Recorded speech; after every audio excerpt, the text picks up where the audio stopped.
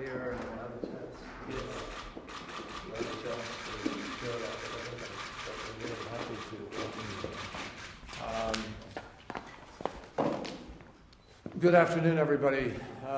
It's my great pleasure to welcome Foreign Minister Samaraweera from Sri Lanka. And this is an exciting moment for all of us here because Sri Lanka on January 8th had an historic election in which there has been really a vote for change, a vote to move Sri Lanka in a new direction, to open up greater accountability, possibility for the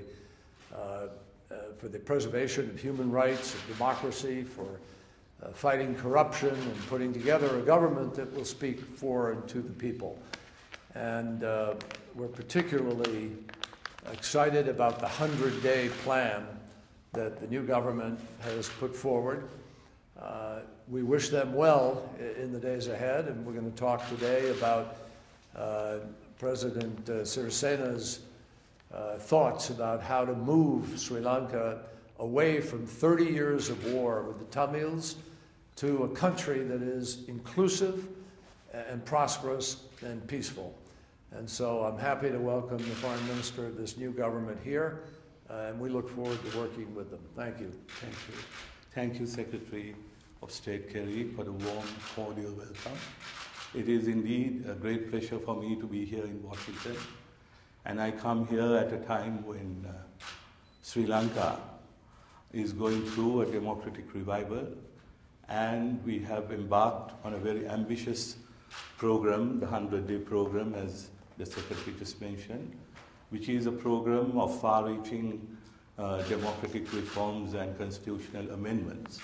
And we will also be giving pride of place to the reconciliation process, because we believe a new Sri Lanka based on the principles of unity in diversity, the diversity of cultures, diversity of ethnic groups, and diversity of religions will be the cornerstone of the new Sri Lanka we are envisaging.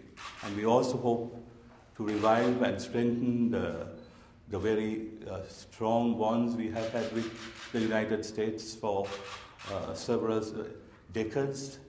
But of course, there have been, the relations have been somewhat strained even in the last few years.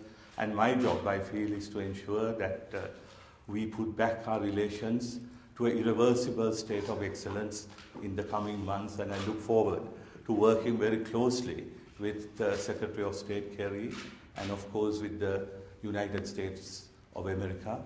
For us, for the new administration, the United States of America is not a threat, but a great opportunity. Thank you. Thank you, my friend. Thank you. Thank you, sir. Thank you. Thank you very much, everybody. Thank you. Please. So we'll have a chance to talk to... Yes, quite.